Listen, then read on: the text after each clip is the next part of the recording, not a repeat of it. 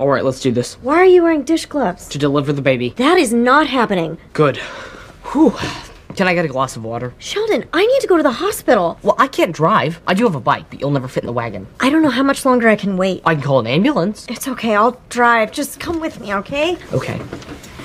Oh. Does it hurt bad? Yes! That's unfortunate. It's my understanding it's only gonna get worse.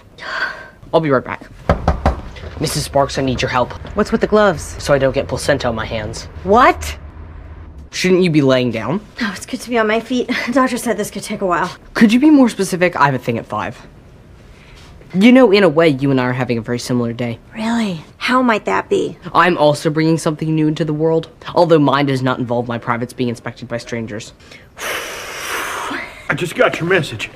Am I late? Did I miss it? Actually, you're the first one here. Actually, I was the first one here, and I'd like to be the first one to leave. Where the hell's Georgie? We can't find him. What about Mary? Ain't she at the bowling alley? No, she went out